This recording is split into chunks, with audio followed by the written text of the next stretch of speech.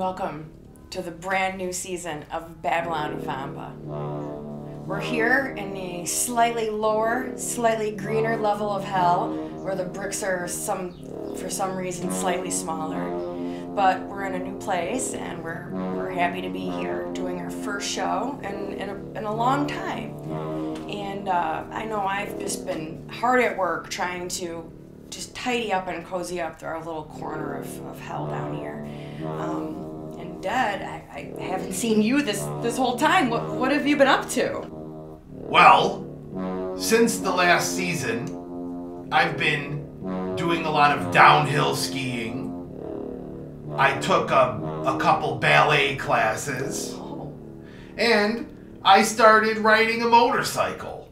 Wow, that sounds really exciting. Wait a minute. How did you, as a disembodied skull, do any of these things? You'll just have to use your imagination. Oh, creepy. Anyway, before we go any further, if this is your first time joining us, Babylon Vampa is the show where I, Vampa de l'Ombra, and you've already met my co-host, Ted McMahon. We invite unsuspecting victims to our lovely lair down here in hell, and we talk to them about their creative endeavors and the things they do to brighten up Earth just a little bit, since it's way more miserable down there than it is in hell, as most of you know. Without further ado, I'd like to welcome to this brand new season of Babylon with Vampa, Myles De Leeuw. Everybody. Thanks for having me. Of course, thanks for coming down to the dungeon here in our little cozy corner of hell. I love a layer. Yeah, the delicious 7 layers of hell. So Myles, you were telling me that you are a stand-up comedian. Tell me about that. Tell me about your, I guess briefly, your career as a stand-up. Stand-up comedy is very hard. A lot of people do it just to get their voices heard, and that's what therapy is for. I don't know why I started. I got peer pressured into it one night at a friend's apartment with a bunch of lamps and a table, and I didn't think the table was gonna hold me because this was a apartment in Midtown Detroit back when there were no street lights on Cass Avenue, and it was a little spooky, and I was hooked. My friends then forced me to go to an open mic and try, and that, I mean, without their support, I don't think I ever would have done it. I ended up hosting an open mic at a coffee shop from that point on. This is 2015. And then, just going. The big deal when you first start doing comedy is getting booked on Mac's Bar in Lansing. And in 2016, Mac's was a dump bar, and they always packed it out, and there were always people there. There was a lady and her husband, and they brought a fake dog, and they sat front row, and it was a quintessential part of being a Detroit, not even Detroit, just a Michigan comedian. Was have the experience of the dog? Just to do that room was something else. The dog was always a plus in my opinion. Yeah. You knew it was going to be a good show when they showed up. And, you do showcases, and you work your way up to, opening. And I've done the Ann Arbor Comedy Showcase now, twice a year for the past, 3 years. I open at the Independent Comedy Club inside Planet Ant quite often as well. It's really rewarding and fun, and you not only get to learn more about, people who are also trying to be comedians, but just people in general. You see so many points of view, going up there and just opening their mouth and talking. It's insane. The different comedians' points of view? Yeah, there's just people and things and views you never thought of before that you'll hear at an New Way Bar Monday night. I mean, that open mic goes from 7 o'clock at night until 1:30 in the morning. Paul, I've known for a long time. We used to actually run a showcase out of the same coffee shop I started my open mic at. Mm-hmm. And God bless that guy. I don't know how he does it every Monday for the last, I couldn't tell you how many years. The man's a saint. Is it Paul Pipitone? Pipitone, yep. God. Yeah, I've heard of him. The Italian stallion, yeah. So how long is it? They go from 7 to 1. So how long is everyone set? He does kind of like I don't want to say like it's biased in any way, but it's based on how long you've been doing it. There are people who drop in that are headliners, like Josh Adams will come in. Like, that guy's going to do 15 minutes if Paul, if Paul's going to let him, why not? There are some people who are new. They're going to go up late. They're going to do 5 minutes, and that's it. Like, and to be honest, I've been in New York. I've done open mics there. 5 minutes is a godsend. Like, 5 minutes is a long time. New York City, you get 2 minutes. You wait 3 hours, and then you get 30 seconds. Like, it's... Is it worth it? Wow. Yeah, so it I'll usually get around 7 to 10. And that's enough for a bar. Yeah. For a bar. Yeah, I can see that. So, so this is like a personal thing. When I think about like myself doing stand up, the what holds me back is the idea of like completely dying out there and not like getting a really bad audience. So tell me about like a really bad time and how did you handle that? It was November 8th, 2020. Hillary Clinton and Donald Trump were running for president, right? This is that year? No, I'm sorry. This is 2016. Can you cut this? It was election day 2016, and Hillary Clinton and Donald Trump were running against each other for president, and I was booked at this like Clinton Township. If you don't know, that's like pretty right leaning. It was a cigar bar. And nobody there wanted to see stand-up comedy. Not a one. And not only that, but I was still pretty new to comedy. And not one of these old motherfuckers wanted to listen to me. Not one. Not one. I had one joke about Xanax, and that was the only joke they laughed at. And, I mean, not one person was like, on our side at all. And we also didn't have like a mic stand, which is like a quintessential, stand-up comedy thing. Like, okay, whatever. I could put the mic in the stand. I'm done. I walk off. But we didn't have one of those. Nobody's listening. I'm really dying. Like, not a person has laughed. And I was like, you know what? Fuck this, I voted for Hillary, and I have to walk the mic off the stage while I'm getting booed off because all these people were Donald Trump supporters. So it happens. It only gets better. Yeah. Yeah. I figure like in a case like that, it's like, and it probably most cases, it's like, it's not, I think the takeaway for anyone who's thinking about doing it, and myself, who, like I said, I've thought about it, is like it's not you, it's the room. Usually. Unless you're like being a racist piece of shit. But usually it's just not your crowd. I mean, everybody needs a laugh. That has really changed my perception of stand-up comedy. Because there are people who I don't like, I don't care for it. Their jokes, in my opinion, are gross and not funny.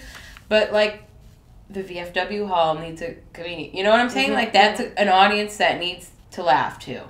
And there are people who just make their bread and butter doing that. And, like, let them. Because everybody needs to laugh. It's not you, me, it's everyone. And that really is, like, help me feel better if I ever bomb. Yeah. If you want to try it, do it. It's worth it. I mean, really take the class. If not, a class, not the class. There's not one. There's multiple, even around here. And it'll just change your life, really. Just like writing jokes will really help your mental health, too. Because like I said earlier, everybody needs somebody to talk to and like. Mm-hmm. But sometimes you just need to write, write stuff down. Yeah. You don't need to talk necessarily, just write it down. Yeah, that's interesting because everyone has the innate need to feel heard. So that's a really interesting way to get a unique voice, your unique voice, heard. Yeah, exactly. And you have like this captive audience, and you have the microphone, and oh yeah, if they're there for you, man, if the audience is on board, like a comedy club on a Saturday night, early show, sold out, that audience like laughing with you, I mean, it's a high. Yeah. There's nothing like it. Yeah. And that's great too because in that type of audience, they want to laugh. They're there to laugh. There it is. Yeah. You have to really say something to like lose an audience like that. I can imagine. I haven't done the stand-up thing, but with writing skits and everything, and movies, I've seen that. If they're there to laugh, they're gonna. Oh yeah. They're gonna get it. They'll laugh. Yeah. So that kind of leads me into, I guess, your other area of expertise, which is writing, which you were talking about. You mentioned that you were interested in writing television. Yeah, that was like in high school, one of the first things I wanted to do, and it still is like the goal. The writer's strike right now is a little disheartening. It's It really is, yeah. Yeah, I'm sure you know, and that's where I started writing like teleplays and things like that in high school, and then I kind of put it down and did stand up for a while, and now I'm doing it again. 2 years ago I auditioned. Was it 2 years ago? 2021. Yeah, I auditioned for the Planet Ant Farm team to do the original one-act writing, not class but program, and I got in, and it was a lot more than just writing when I got in. It's you direct your own show, you assistant direct somebody else's show, you help market, and you help produce another show as well. And I mean, that has helped exponentially just to like be around all these other creative people who have that same like goal in mind of putting up a show that they've written, Yeah, that's really priceless to be around that type of energy. Oh yeah, there's nothing like it, truly. So I started out 2022 by directing a show my friend Nick had wrote called Dirty Dishes. And following that, the show I wrote singularly and ended up directing with Parker Hammond, assistant directing, was called A Day at the Cafe. And that was like my first, that was my baby. It went up on Planet Ant Memorial Weekend of 2022. And there's no other feeling than like seeing something you've written go up. I mean, it's just like truly a vision to witness. Yeah. Yeah. So that was you did the farm team original one act, and then the other one was like you're on your own. The one I directed. The Day at the Cafe. Yeah, A Day at the Cafe was my farm team show. Oh, okay. And then the play my friend Nick had written, I had I directed that. That was our own like project that we had put up through Planet Ant. I see. And I had assistant directed prior. November 2021 was Parker Hammond's Toilet Time. He wrote all of those. It was a sketch show rather than a one act, which is, a feat in itself. Sketch shows, as you know, I'm sure, sketch shows they are so high energy, and like you have to be on the ball, and once you get those jokes going, man, it's hot. Yeah, it is. I loved doing that so much. I'm sure. That is like one of my favorite things in the world is doing a sketch show. It's so silly. I can't wait to do another one. Yeah, I bet. It is. It's like, again, it's like all these things, they're like a high, and that's I think why we all keep doing it. Yeah, totally. So now we're at the point where I'm in my sophomoric phase. You're a seasoned Cut it. pro. Gross. Gross. That was so serious. I hate it. I've co-written with my buddy Ken Witzko the show that goes up in June at Planet Ant called Women Who Drink.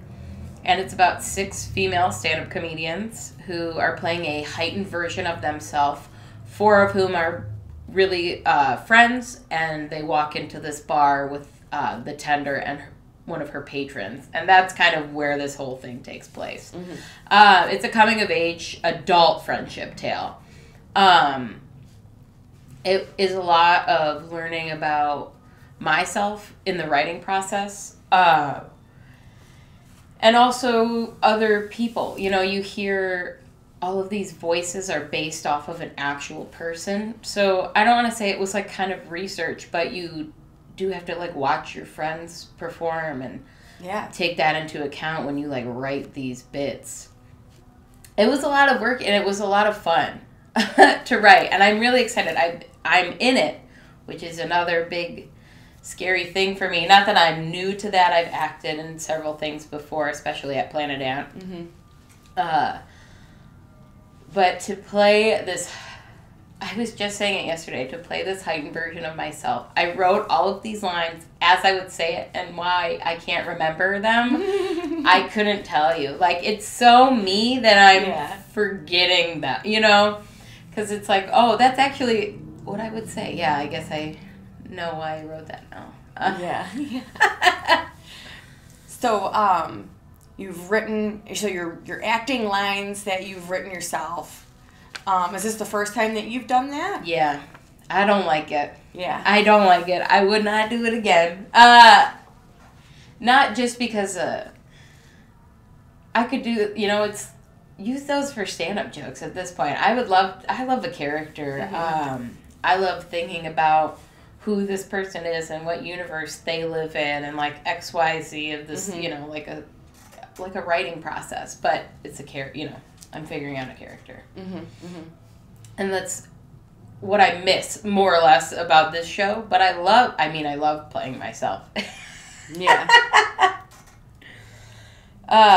It's been a journey. It's 3 of their, so half of the cast, it's their first time doing a play.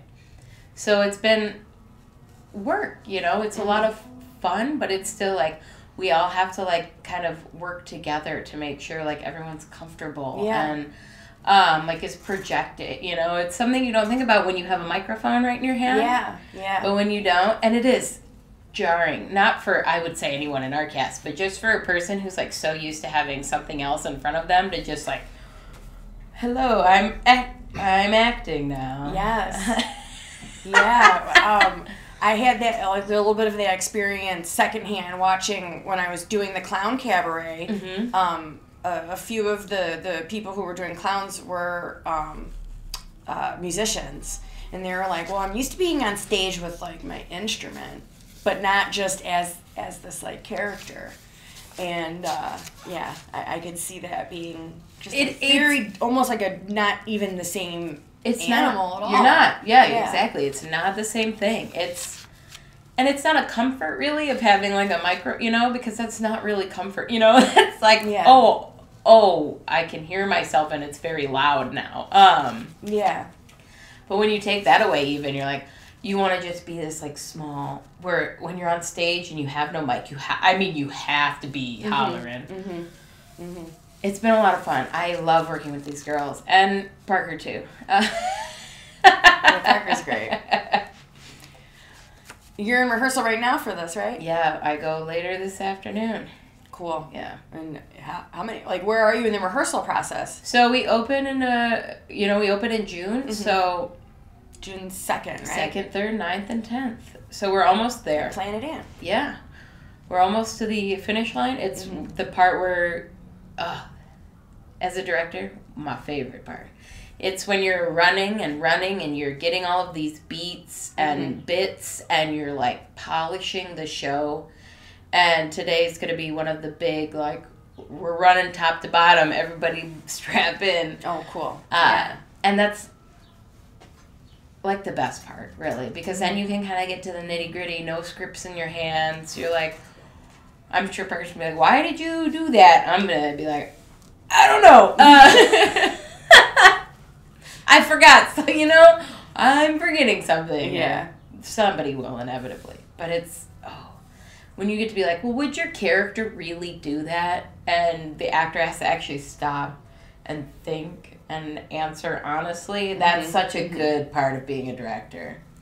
Yeah. Ugh. Yeah, when you're right. When you can get the script out of your hand, you know, like the base, they know the lines and everything. Mm-hmm. It's just like, how are we gonna do it now?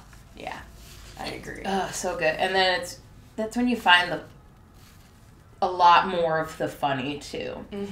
I'm at the point as a writer, and again, like you were asking how I feel about writing things I'm going to say. I'm at the point where I'm like, I don't think this is funny. I don't think anything I've written is ever funny, because we just keep hearing it, and we haven't seen it all together just yet. And I think today's I'm gonna be like, wow, we did write a show. Yeah. Yeah, I know. When you really get into it, you really get lost in the weeds, and you can't like see it anymore, and you're like, wait, does this even make sense? Is this like, yeah, right. I know I get like that. And then you take a break, you step back, you look at it, and you're like, okay, yeah. Oh, it's so good, yeah.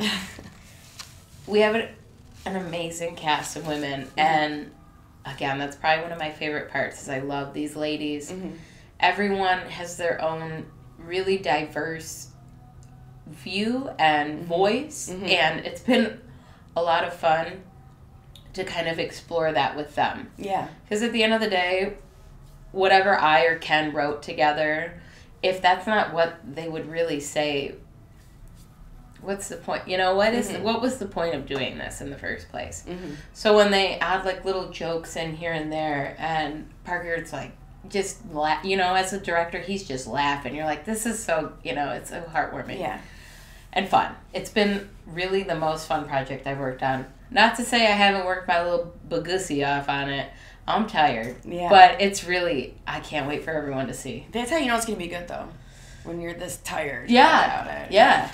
And Parker seems like, from working with him, a type of director who really likes to let the, actors be really creative, too.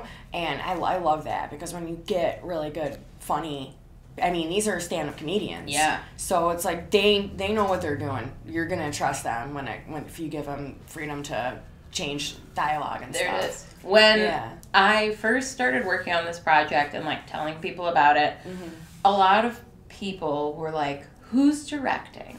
And then I go, my buddy Parker Hammond. And they're like, you put a man in charge of directing a show called Women Who Drink, and you have pretty much the rest of the group, minus a few is, female presenting. So it was just like, I need somebody who's going to get the job done, that I trust, who's got this creative process that I can vibe with, who's also, again, like you said, he lets those actors have their own creative flow. And I, as an actor, like that. Especially in this sense. Again, it's all women playing themselves in a heightened sense. There wasn't a better choice, It's been a lot of fun. And I'm glad he agreed to do it. Yeah, he's great to work with, and personally, so it's like, if you gel with him, I could see people making that, saying that. It is so and it's silly. I know, and I would, honestly, I didn't, think that, but I probably would have if I didn't have already, worked with Parker, and I would have said the same thing, but. Oh, you're having a man direct? It's it's not I wasn't calling it an all-female production. The title is just Women Who Drink. Yeah. I honestly, I get picky about that stuff too, so I do get it. But, believe but me. it's a lesson, though. But but at the same time, I feel like a method for my madness, and you'll have to come see the show to find out, really. Yeah, I will. It's June 2nd, 3rd, and then this week after that, what is that? 9th and 10th. 9th and 10th. So, briefly, would you like to tell us a little bit about some of the other comedians who are in this? Absolutely. So, let's start with the big kahunas. We got Melanie Hearn and Kara Karasi. They've been around, out of the cast, I guess, they've been doing this the longest alongside myself. They really are two of the funniest, most I think, diverse set of women we could have chosen.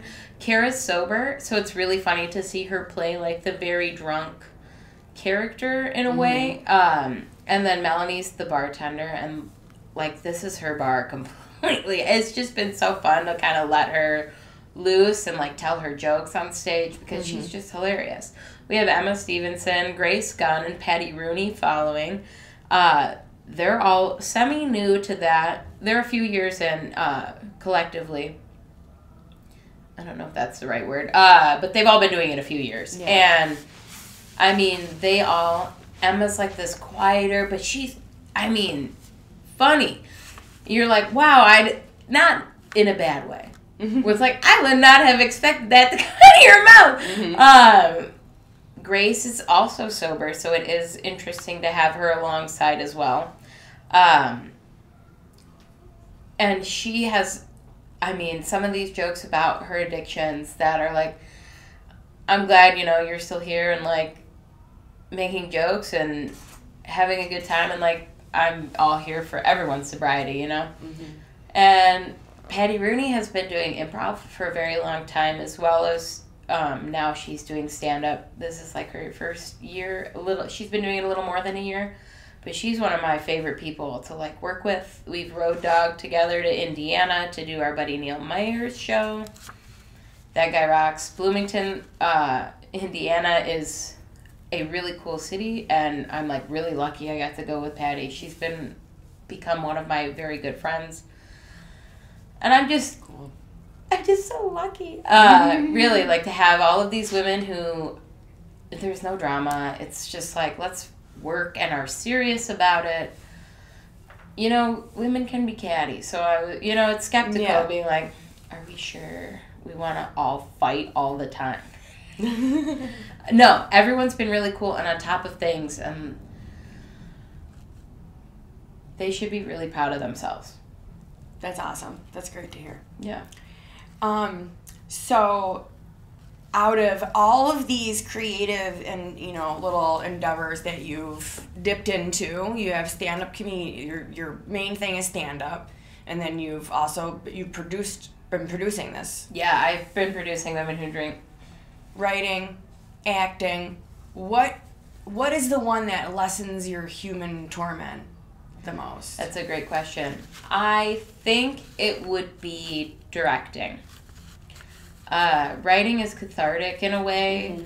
Acting is a lot of pressure on myself, because that's the one where you have to take the time. Not that you don't for directing, but you have to take the time. You have to know that script, like, inside and out. Verbatim. Whereas directing, you have to know the show inside and out. But there's a little leeway into being like, I don't know this word for word, but here's what I know emotion by emotion. Right. And I didn't want to direct this show. I was like, I'm in it. I am going to probably produce it. I don't want to be in charge of who goes where, because it is such an emotional thing for me. And music and lights and sound. And when I have a vision, I will fully admit this. When I have a vision, I will be so annoying until I achieve it. It's not fun. It's really not. I just need open communication to be like, stop thinking like that. Yeah. Stop. But when you're directing, you do get most of that control, and a lot of people trust you to follow your own vision in that sense. And it's really probably my favorite. Yeah, there's nothing like it. You can act your face off and, like, work very hard in that sense, but I don't think there's any greater joy than being the one who gets to kind of sit at the back and watch everyone else kind of enjoy it too. Yeah. It's so much fun.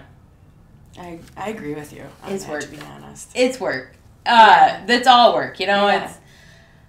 It's fun work. But there's no other reason, like, it brings you so much joy. There's no other reason to do it. I'm not making $1 million. Nobody is around here. Right. So why not do something that makes you happy? 100%. you know. Do you ever see yourself in the future directing yourself, or is that? I think that would be fun. I hate to admit it. I don't like watching myself very much. I do it because you have to get better, and you have to listen to yourself, especially in a stand-up comedian sense. Mm-hmm. And I would love to direct myself because I am very silly, and I know if I have a vision, I know, again, I want to achieve it. But I think I would be very hard on myself. Yeah. So yeah, I would like to. It would be something that I would have to get comfortable with. Yeah, yeah. I can see that. That's I've directed myself a number of times, and it feels a little bit like you don't have a safety net, because it's like you're the one who's directing you, but you're inside you. So yeah, right. You can't be like, all right. So here's what I want you to think about. As an actor, here's your motivation, and you're like, well, I have all the keys in here. Yeah, I can't like see myself, and so I'm like, wait, can I just like break into two people so I can see what I like look like right now? Like, what does this face look like? You know, like. Oh yeah. Hold on, let's do another one. Hold on, let's do another one, and then you do a completely different face. Yeah. And then I'll do like what you said. Well, I'll wrote it, but I'm like, wait, what was it?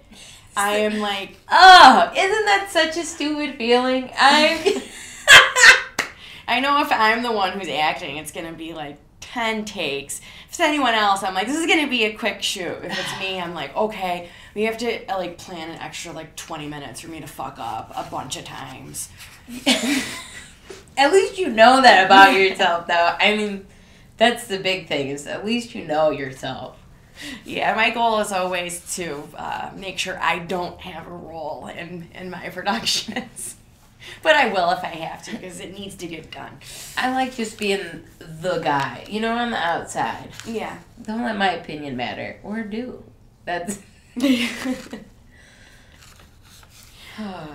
So, the other item on your, I guess, repertoire is your social media director for the Detroit Women of Comedy Fest. Oh, yeah. Boy, howdy. May 19th, 20th. It's going to be crazy. I don't know if this is going to go out before then. We'll try. Yeah, I think it will. Even if it doesn't, Detroit Women of Comedy Festival is one of, I think, the best festivals in Metro Detroit for comedy, because it is one of the only ones where it is, like, female identifying, leading, you know? We have all of these really, really funny, different, I mean, so different groups coming. Some are coming into town. Most are from Detroit itself. And then we've got headliner Kate Willett, and I mean, they're all like so funny. She's dark. We've got improv Jane Austen, and they're just, I mean, they do like old timey. I can't even do improv good speaking normal English, and these are like, I'm not even gonna try. They're just doing old time, you know, it's old timey, and it's all about like, they dress up like that too, which is, I think, another level of professionalism to their improv. That sounds really cool. They're really fun. What are they? They're from Chicago. They're I think their head base is I.O. Theater. Mm-hmm.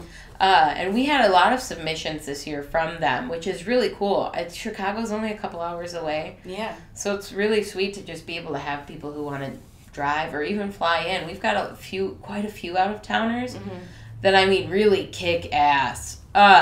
Being on the submissions team this year was something I didn't know going in how it was going to be, and because I don't want to toot my own horn or anything, but we had started to try and do an organic, like, natural gaining of following on Instagram, so posting every day and, like, keeping active, and for whatever, and, you know, the pandemic was ending or whatever, people are coming. There it is. Yeah. People are coming out more is the key in all of that. And so just like a culmination of the two, I mean, we had double the submissions we had from the previous year. And it was really hard to say no to so many talented people. I mean, so many talented people. I am just thankful to be a part of like a board, I'm not on the board. I'm just thankful to be a part of the team that, like, really is, like, key involving women in a comedy setting. Yeah. It's been eye-opening to a lot of issues, like, that women still face. You know, I'm only one lady in the comedy scene, so to hear other people who have like diversity issues and things like that, you learn so much about like what's actually happening in your community too. Yeah, that's great. Mm-hmm. I mean, it's sad that you know are learning these, that people are still having issues, but it's great that there's places for them to go. Exactly. So that's great that that's a thing that's happening. And it's all sorts of things, right? So it's improv, it's stand-up, there's like filmed There's bits? sketches, film sketches. There's 2 podcasts are being recorded on Saturday. There's 3 workshops. And we've got 3 headliner slots as well. So Friday, there's 9 o'clock, and Saturday, also at 9 o'clock on Saturday as well.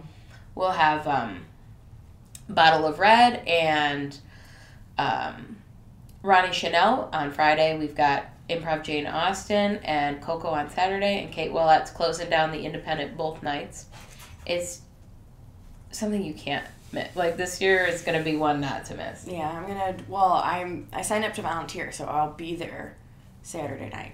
Excellent. That's going to be really cool. I'm glad. I don't know who's volunteering, so I'm glad to kind of hear it. There's another friend of mine, Joe, and they're like, I signed up to volunteer, and I was like, yes, at least there are cool people volunteering too. Yeah, I really wanted to submit a sketch, but I did not have the time to do it. I had so many other things in the air. So I was like, I'll do this year so I can help Well, you out. were also doing Dream Train too. Yeah. And that was like I want to say submissions were like probably at the beginning of that too for you guys. Yeah. Like, I understand. I am lucky we had filmed a sketch for So Fucked It's Funny. Mm-hmm. And that's a pro-abortion like access fundraiser that's been traveling now. And we had made a micro short, so like less than 2 minutes I had no idea that was a thing. But now the video we submitted to the comedy festival, and we're gonna go up this year, and it also is gonna go around with So Fucked It's Funny.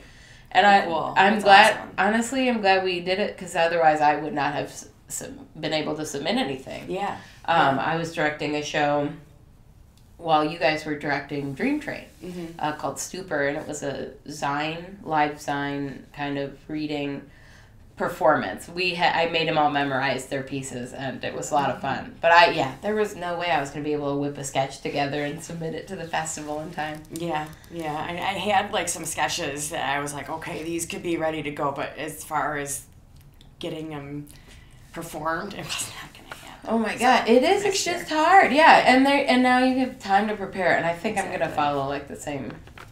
Some of the video sketches were really good, I think they all made them. I think they all made it this year's because we had enough slots to put them in. Yeah, and I think next year's gonna be just as silly and fun. Excuse me. It'll be cool to see what everyone did. I'm really looking forward to that. Yeah, you said Friday or Saturday? Saturday.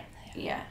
So you guys should check it out. Planet Ant it's like all day, right? On Saturday. Yes, that's starting at 3 o'clock. They've got podcasts going up, and then all the way through 10 o'clock the last awesome. show of the night. That's the 19th, 20th, and 21st. And just 19th and 20th. Oh, just 19th and 20th. No, 21st. Stay home the 21st. Or don't. Or something don't. else. You could step by, I guess. Yeah. And then we got June 2nd is when Women Who Drink open. And that's at, was it 7 or 8? That's at 7 o'clock. 7 o'clock at Planet Ant. 7 o'clock at Planet Plant. I don't know. We're doing voices now. Yeah. So that goes until the following weekend too. Yep. So you have 4 chances to go check it out. It sounds like I know it's going to be amazing. I'm gonna definitely be at one of those shows, depending on what my schedule is. And I want to thank you so much for talking to me about really, thank you for having me. I appreciate you being so open to having little old me here. Oh, of course. I love doing this, and I love hearing about what everyone's doing. in their earthly realms and trying to just keep it together. I mean, here in hell, you know, but it gets a little boring, but you know, it sucks way worse on Earth. Yeah, I know. That long walk back is gonna be really treacherous for me. Yeah. Those demons wanted me the first time around. Yeah, all you really gotta do is just kind of kick at them a little bit, and they should be fine. Thank you, Vampa. Thank you. See you guys next time.